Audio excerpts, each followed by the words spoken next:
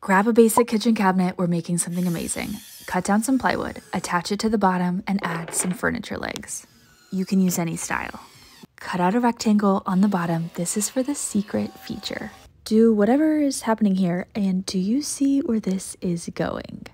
Some paint and hardware, more plywood on the top and sides. Screw it on, add some trim, sand and seal, then push it into place, and this basic cabinet becomes a credenza, but not just any credenza. It's a parking garage for my robot vacuum. So now it can magically appear when it's time to clean and tuck away out of sight when it's done.